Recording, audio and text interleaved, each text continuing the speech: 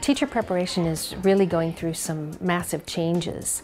One of the biggest changes is that no longer will you see teachers being prepared at universities, only in university classrooms, through lecture and demonstration and discussion.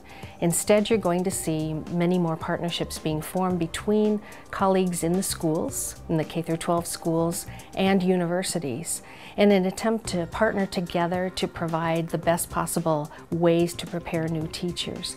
We certainly focus in on the university coursework in our classroom at Sojourner Truth for the several hours that we need to, and then we walk down the hallway or up the stairs, work with our first graders and fourth graders, our reading buddies as we call them, and then we come back downstairs and we have immediate reflection on what's happened, what we're going to do to improve the next time we work with the children.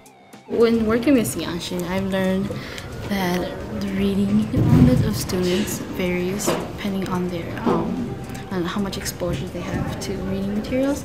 And with Sianshe, she's a very good reader.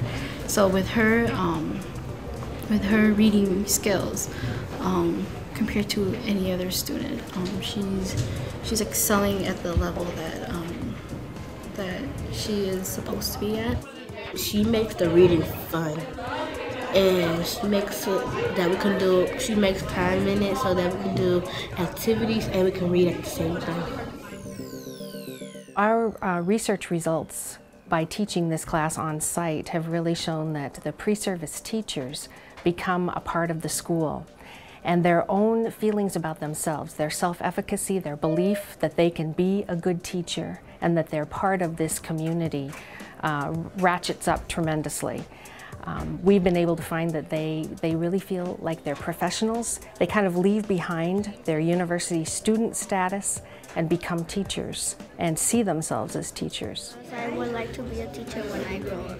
Having the class on site too, we sort of learn these concepts and then we get to see examples of them with our students, and we can kind of take that back to class and discuss in a group. It's putting like text to life. If you're learning how to approach maybe a struggling reader, and you work with your struggling reader like in person, not everything's gonna like come out perfectly. So you can kind of take that back, and the professor talks to you, and you kind of like can work out different ways to go about it, new ideas. You can bounce ideas off of other students. I want you to put them all into groups now.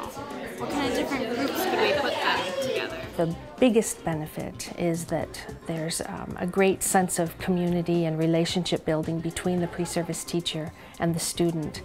When we have to leave at the end of the semester, both our pre-service teachers and the young people are sad. They have come to develop friendships, professional relationships, teacher and student, and great respect for each other, what they've learned from each other through the experience. I'm gonna miss her laugh. Her laugh is contagious. It makes me laugh a lot. Every time she laughs, it makes me laugh. And I'm gonna miss her and her activities. I wish she was there for the summer so she could be there with me when I do activities in the summer. It also benefits the teachers, I think, because they see the newest ways of teaching reading being modeled by our pre-service teachers.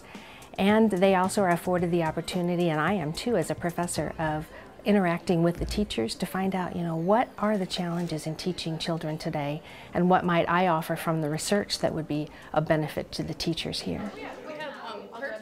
I feel like our partnership addresses the achievement gap. As our students have positive literacy experiences, which allows them to engage in more meaningful learning and close up that gap specifically in reading, but in other disciplines as well, because reading is so critical in everything we do. Our university pre-service teachers can serve as great role models for these children at Sojourner Truth Academy.